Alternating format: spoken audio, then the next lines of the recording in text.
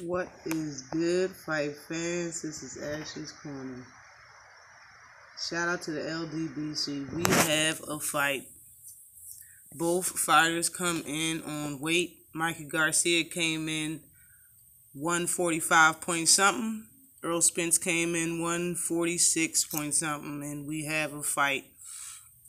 And I was all smiles through this whole through this whole weigh-in. I just can't wait till this fight happens. I can't wait till it's over and we move on to better things like unifications and whatnot for Errol Spence Jr. But Errol is not playing, as you can see. He's not playing with Mikey Garcia. Mike Garcia thinking he about to get his fifth division title off the back of Errol Spence Jr. is not going to happen. He's going to get an L off Errol Spence's jab and body work, if you ask me. And this fight is going to be electrifying. Okay. You see Mikey Garcia with his little 2-pack that he got, little soft midsection that he got. But he came in looking a little better than he did when he fought AB, if you ask me. But still, like you look like he just looks like he's not a welterweight. You look like you're not supposed to be fighting at 147. It just is what it is, you know. You got that Omar Figueroa going on. But Errol Spence Jr. looks spectacular, like always. You know, chiseled up, cut up, lasered up. He's focused, yo. He's focused. He had a smile on his face. Both fighters was calm. I just can't wait. I can't wait for this fight to happen tomorrow night.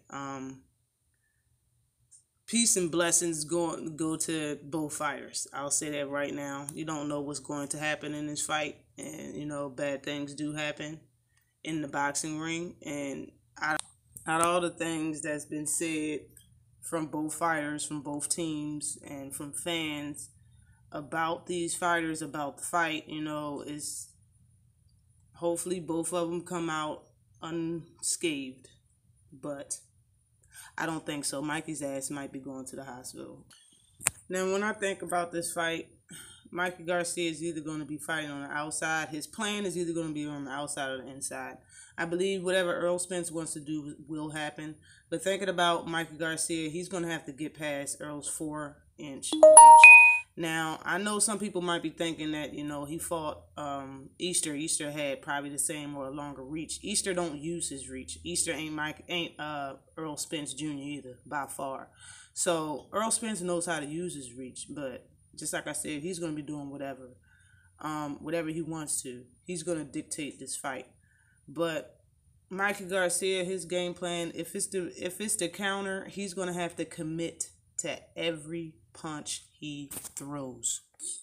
And by times, you know, he keep doing that and not getting close to him, he's going to have to overly commit. It's going to leave his ass wide open for a body shot or some sweet chin music, whatever Errol Spence wants. Okay, it's going to leave his ass wide open. He has to. And he's, just like I said, he's going to have to pray and hope that when he do commit to that punch or over commit to a punch, it just won't miss Errol Spence by a hair because of that 4-inch reach.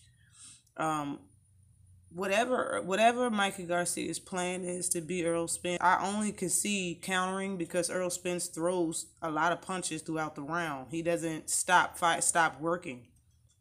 All he's going to be able to do is to punch, counter and punch him into. I don't see any winning game plan for Mikey Garcia. Anything can happen in the fight, so it's possible, but I just don't see it. I see Mikey Garcia nose being broken in three rounds. I see him doing the stinky leg maybe in 4 or 5, and after that the fight's going to be stopped. So I'm going to say that this fight goes no more than 7 rounds for a stoppage. I honestly think it could, minimum, the fight could go 3 rounds. But I say no longer than 7, Mikey will be stopped. Always like and subscribe to the channel. Peace.